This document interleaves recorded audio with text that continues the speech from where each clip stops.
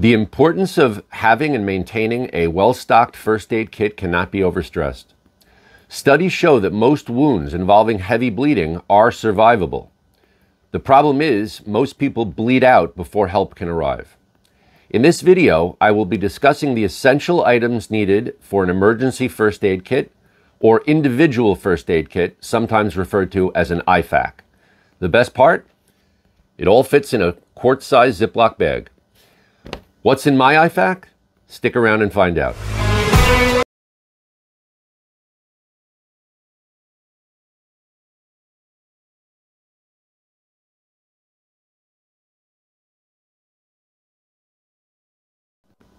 Before we get to the contents of my IFAK or individual first aid kit, I want you to understand that this is not a boo-boo kit. It's not meant to deal with sprains or minor cuts or bruises.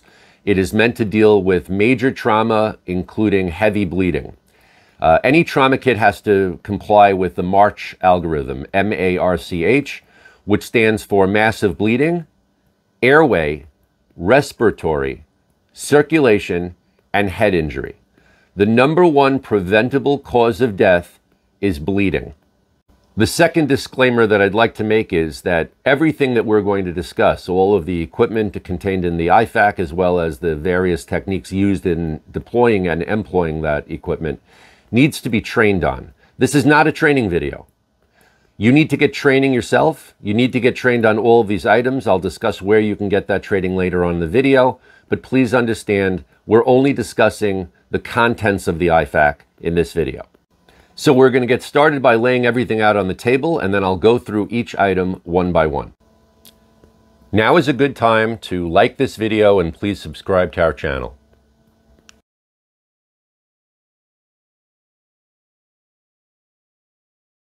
So the first couple of items we're going to cover are the accessories contained in the pack. The first accessory is a pair of blue nitrile gloves. These are latex-free gloves.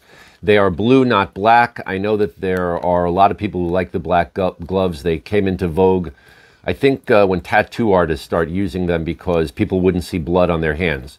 The problem is that if you're inspecting a victim who's down and unconscious and you're searching to see if there's an exit wound or if there are other cuts or whatever, and you're running your hands over their body, you're not going to see blood on black gloves as well as you will on blue gloves. So it's important to get blue or some other color. Just avoid the black gloves. So one pair nitrile latex-free gloves.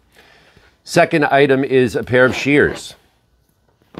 These are typical EMT shears. You may have to cut away clothing. You may have to cut somebody out of a seatbelt. You know, there are all kinds of reasons why you might need a pair of shears.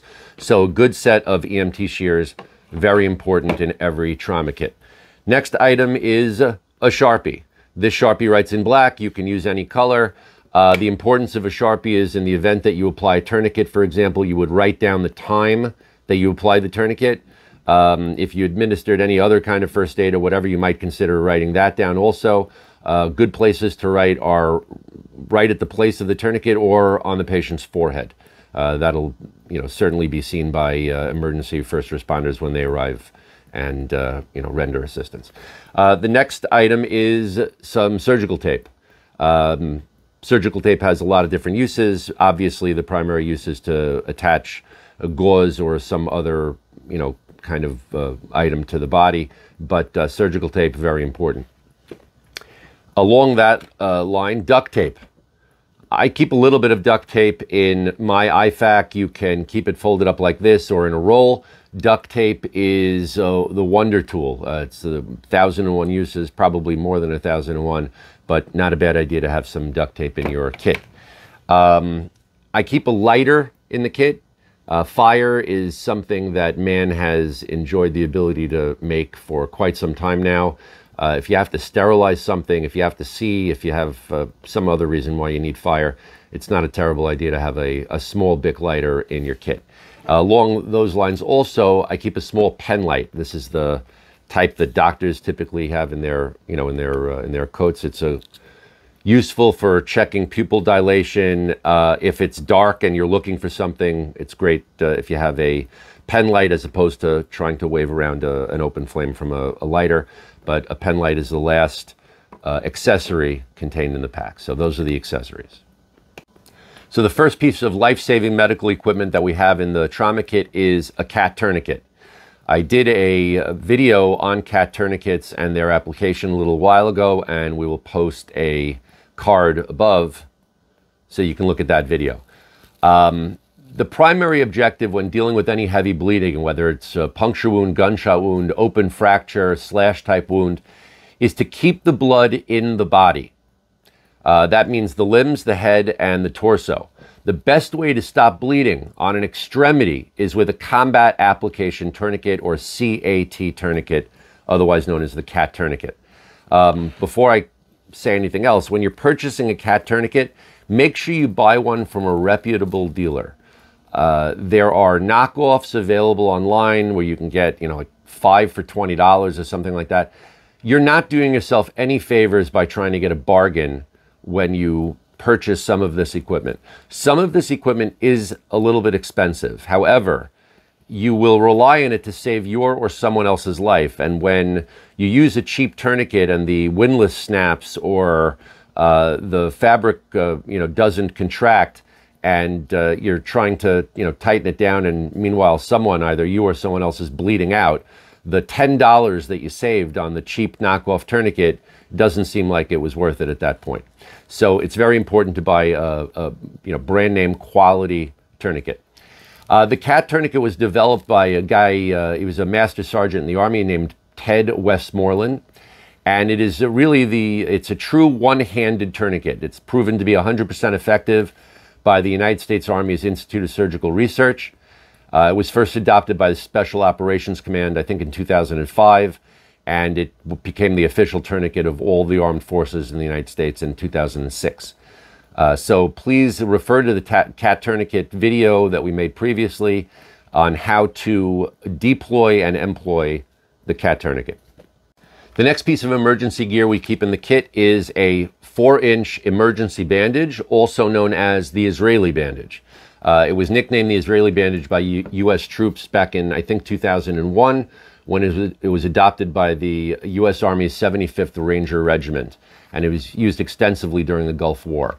The Israeli bandage was conceived and invented by an American-born Israeli combat medic who was in the IDF named Bernard Ben Natan. It's an extremely versatile bandage. It can be deployed one-handed like a CAT tourniquet. However, unlike a CAT tourniquet, the Israeli bandage can be used at either a junctional wound, such as something in an armpit or a hip, and can also be deployed on a torso or a head, which is something that you can't use a regular CAT tourniquet for. Now, the tourniquet comes double wrapped. I'm going to show you a photo of how it comes wrapped when you buy it from the factory. It's an elasticized bandage with a non-adhesive bandage that's sewn in. And when I say it comes double wrapped, the outside is typically encased in a gray, tough plastic wrapping. And then once you take off the outside wrapping, there's an interior wrapping which still keeps the emergency bandage sterile. Once you open up the emergency bandage, you can open it up by tearing open the outside plastic, and then you can deploy it. The interesting thing about this bandage is that it has a built-in pressure bar. Let me just get it open. So there's two features that are really unique to the Israeli bandage. The first thing is that when you open it up, there's a large absorbent pad which is attached to the bandage. It won't fall off. The second thing is you see this cleat on the outside. And the way that this is deployed is when it's wrapped around the patient, after it's wrapped one time, you can pass the fabric through the cleat and then reverse it, and you can use the cleat as a pressure point. So you can make a very, very significant pressure with this bandage, and that certainly helps to stop any kind of heavy bleeding you might encounter. Third thing that's interesting is the way that it's designed is that at every fold, there's a little piece of thread that comes right off, but it will prevent it from unrolling and rolling, out on the ground and becoming unsterile or, dirty. So aside from the pressure bar that makes the bandaging easier, there is a closure bar at the other end. So once you finally completely open it, after you've wrapped the wound and you've gotten sufficient pressure using the cleat, you can close the bandage off at the opposite end with the built-in closure bar. This means that it won't come off, it won't slip, and it clips neatly into place. And we will, like I said, do a future video on the deployment and employment of the Israeli bandage.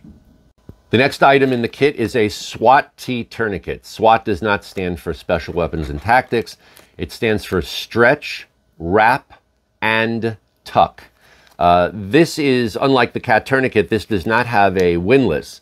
However, this is extremely compact, it's very inexpensive, and it can be used as a tourniquet in addition to either a pressure dressing or an elastic bandage.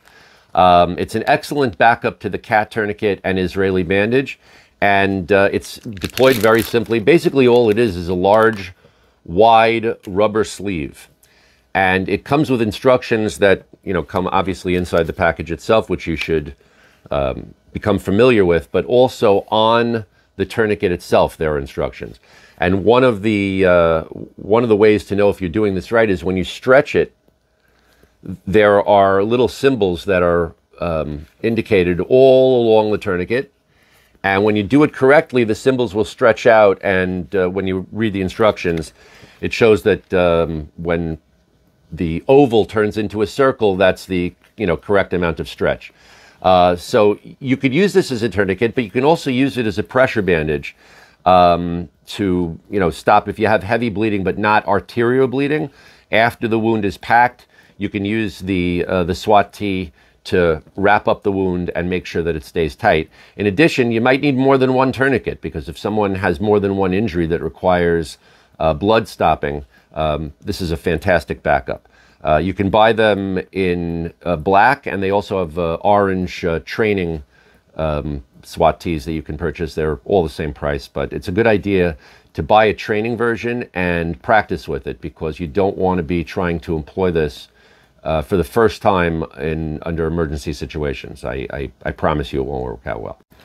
The next item in the kit is compressed gauze. We keep two kinds of compressed gauze. This is ordinary typical compressed gauze, which is just made out of cotton, and also quick clot compressed gauze in a Z-fold configuration.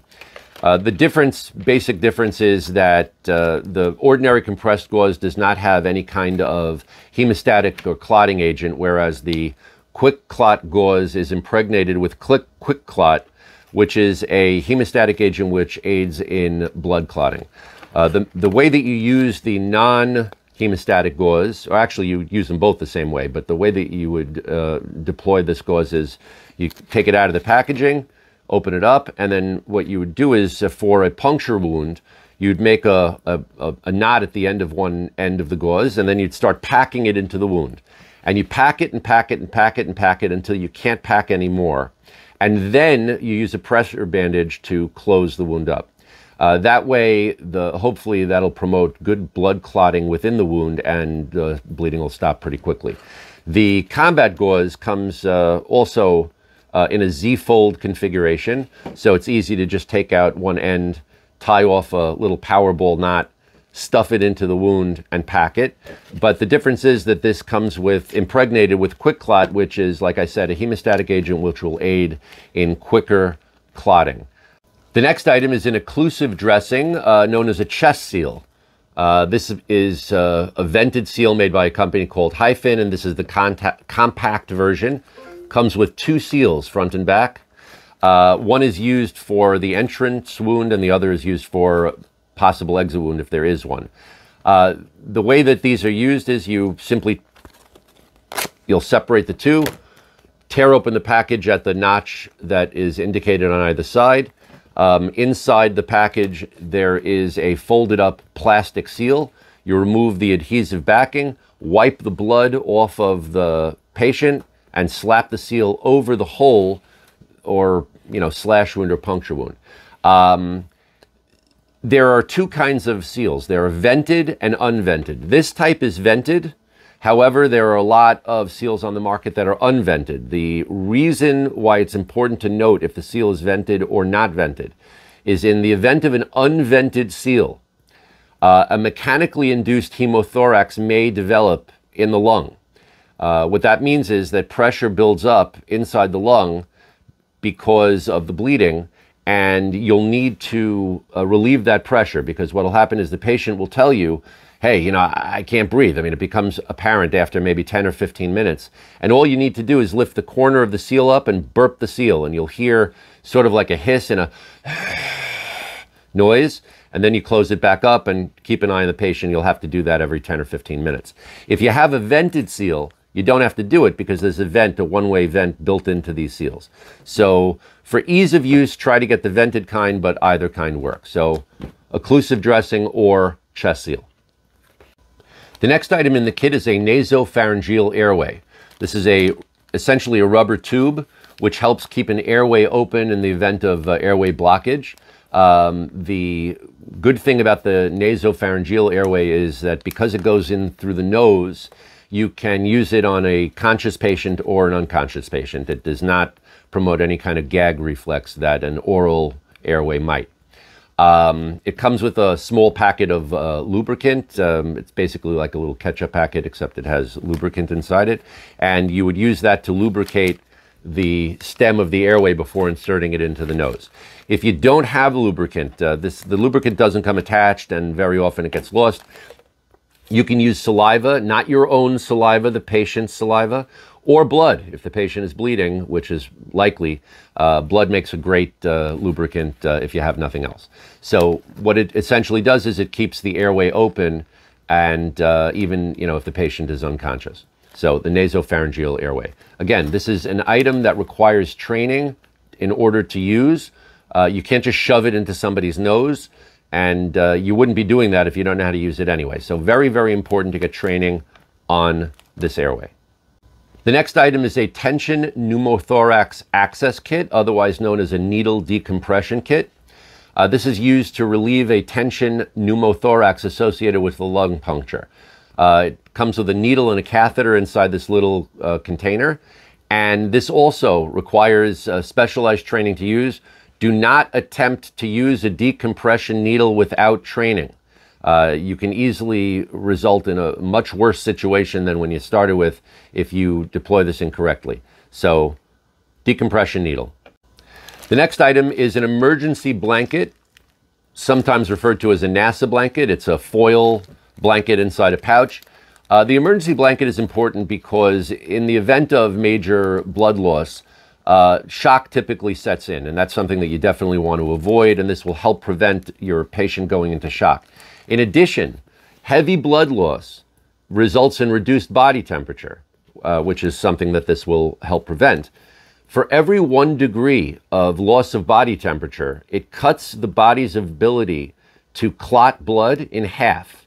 So you lose half your clotting ability for every 1 degree of body temperature that you lose, which is why it's very important if you have a patient who sustains significant blood loss, and once you've stopped the blood loss, wrap them up in an emergency blanket so that they don't go into shock and they clot a lot more easily. So emergency blanket costs a few dollars, can easily save your life.